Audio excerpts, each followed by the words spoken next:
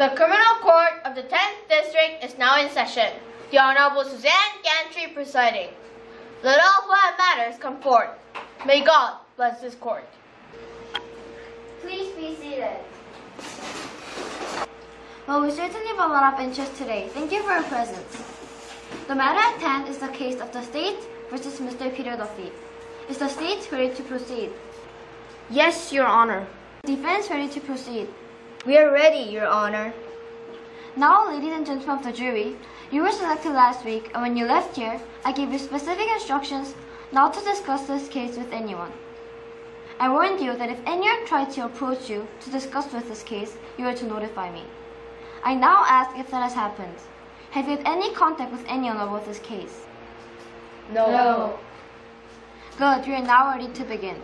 Both sides have the opportunity to address you directly and to make what we refer to as opening statements.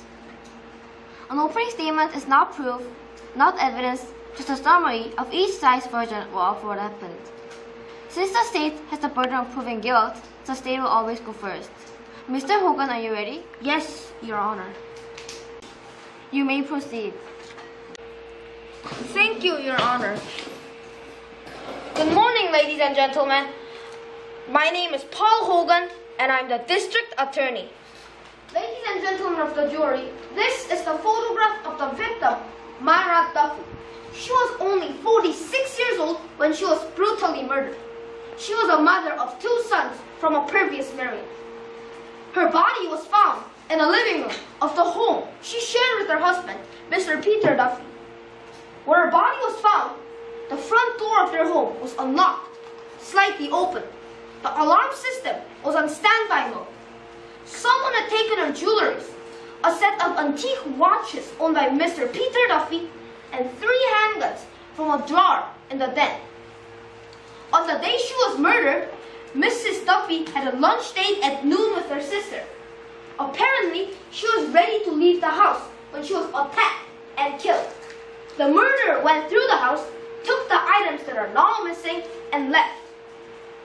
Ladies and gentlemen, you learned that at the day of the wife's murder, Mrs. Duffy's sister became so concerned she began calling her 10 times over the next 2 hours and became so concerned she drove to her home and to her horror found her dead. At first, Myra's sister thought she had died of a heart attack or other natural cause. But given her age, fitness, and no history of drug abuse, the sister became suspicious. The autopsy revealed the true cause of Myra's death.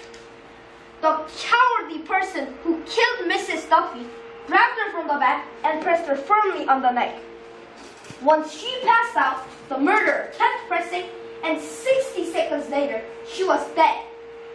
The most qualified expert witnesses will tell you that there were no signs of struggle, no broken fingernails, no scratches, nothing. Why? Because she knew the man who killed her.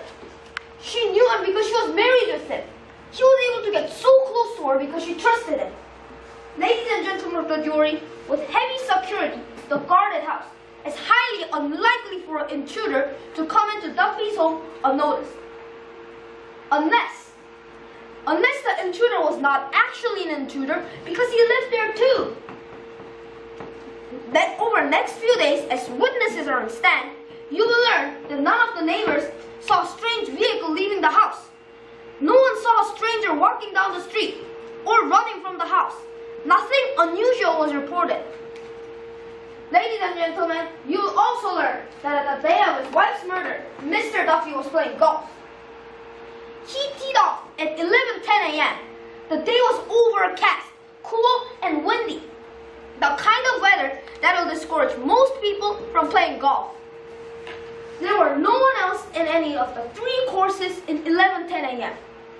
When Myra's sister found her, she immediately called 911, and the autopsy revealed her time of death at around 11:45.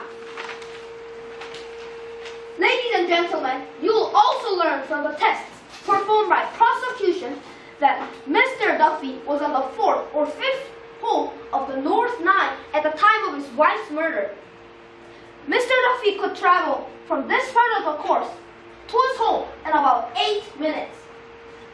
Ladies and gentlemen of the jury, during the next few weeks, the state will prove to you that Mr. Duffy both had the opportunity and the motive to kill his wife. As far as the opportunity goes, Peter Duffy knew that his wife was home. He obviously had access to his own house, and he was in a golf cart only minutes away from his wife's murder. Why, you may ask, would Peter Duffy kill his wife? What was his motive? The answer was money, ladies and gentlemen, money. This is a life insurance policy purchased by Mr. Peter Duffy 2 years ago, insuring his late wife, Myra Duffy. Yes, the state will convince to you that Mr. Duffy murdered his wife to get money. As a real estate developer, he had lost big, and at the time of his wife's murder, he was getting squeezed by the bank. Ladies and gentlemen, Peter Duffy was on verge of going broke. He needed cash. He needed money. He needed his wife's life insurance money. This was a cold-blooded murder, ladies and gentlemen. Perfectly planned and carefully executed. No witnesses left behind. Nothing. I did not murder my wife. Mr. Nance, please control your client. Ladies and gentlemen, during this trial, you will learn and hopefully come to only possible and reasonable conclusion that Mr. Duffy willfully and maliciously murdered his wife. He planned for so long, he knew just what to do. Grab his wife's expensive jewelry, grab the expensive watches, and grab the handguns so police will think it is a job of a burglar. Seconds later, he was out of the door, back in the golf cart to finish his lonely game of golf. Ladies and gentlemen, the evidence and the witnesses the state will present you will make your decision an easy one. We are confident that you will do your duty, which is to just right and just to prove Mr. Peter Duffy guilty of the first-degree murder of his wife. Let us take a 10-minute recess. All rise. Mr. Nance, is the defense ready? Yes, Your Honor. You may proceed. Not a shred of evidence. Nothing. No witnesses. No crime scene proof. Nothing but this clean, neat, tidy little story Mr. Hogan just shared with you. Not one word of which is evidence. Just this fanciful version of what maybe could have happened. Maybe Peter Duffy wanted to kill his wife. Maybe he carefully planned it all. Mr. Hogan is asking you, ladies and gentlemen, to play the maybe game. Maybe this happened. Maybe that happened. And he wants you to play along because he has no proof. He has nothing. Nothing but a man playing golf alone, minding his own business, while his wife gets murdered in their lovely home less than a mile away. Now, ladies and gentlemen of the jury, I don't blame Mr. Hogan for playing the maybe game. He really has no choice, and this is because he has no evidence. He has nothing but a vivid, overactive imagination. Order! Order in the court! Our Constitution, our laws, our rules of procedure, they're built on the ideas of fairness. And guess what? There's absolutely no room for a bunch of maybes. Our laws are clear. Judge Gantry will explain them later, and when she does, please listen carefully. You will not hear her utter the word maybe a single time. What you will hear is the well-known and time-honored and old-fashioned American rule that says that when the state accuses you of a crime, the state must walk in here with all of its resources, investigators, police, experts, prosecutors, crime scene analysts, all of these smart and experienced people, and to prove beyond a reasonable doubt that you did, in fact, commit the crime. Beyond a reasonable doubt, beyond a reasonable doubt, the state has a heavy burden, one that it cannot possibly meet. Now, the law says that Pete Duffy does not have to testify, does not have to call witnesses in his defense, does not have to prove anything. And why is this? Well, it is very simple. He's protected by one of our most cherished safeguards. It is called the presumption of innocence. Ladies and gentlemen of the jury, Pete Duffy sits here an innocent man, same as you, same as me. However, Pete Duffy will testify. He wants to testify. He cannot wait to testify. And when he takes a seat right here on the witness stand, he will testify under oath and he will tell you the truth. The truth, ladies and gentlemen, was that Pete Duffy was indeed playing golf that fateful day. He was alone.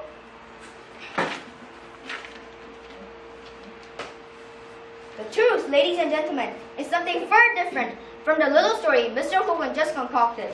The truth, ladies and gentlemen, was that Pete Duffy was indeed playing golf that fateful day and he was alone. He was on the course, alone, while his wife was at home getting ready to leave for lunch in town. A thief, some unknown criminal, who's alert and will probably remain at the rate we are going, entered the house quietly, mistakenly thought no one's home. The alarm was off. The front door was unlocked, as was the back door. This was not, and still not, uncommon in this neighborhood. Unexpectedly, the thief encountered Myra Duffy, attacked her with his hands because he had no weapon, and at that point, he became something else. He became a murderer. And he's still out there, or he could be here. Since we're playing the maybe game, then maybe he's here watching this trial. Why not? He's certainly safe from Mr. Hogan and his gang. Ladies and gentlemen, Mr. Hogan also told you about the insurance policy that Pete Duffy took out on his wife's life, making himself the recipient of $1 million the event his wife died. But what Mr. Hogan did not tell you was that there had been an identical policy on Pete Duffy's life, naming Mrs. Duffy as the recipient. Pete and Myra Duffy had simply done what most married couples do.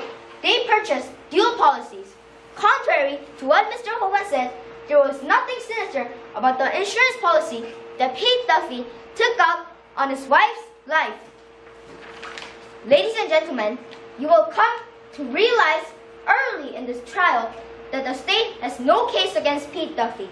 They have no motive and no evidence, and this is because Pete Duffy is innocent of the crime of murder of which he has been accused.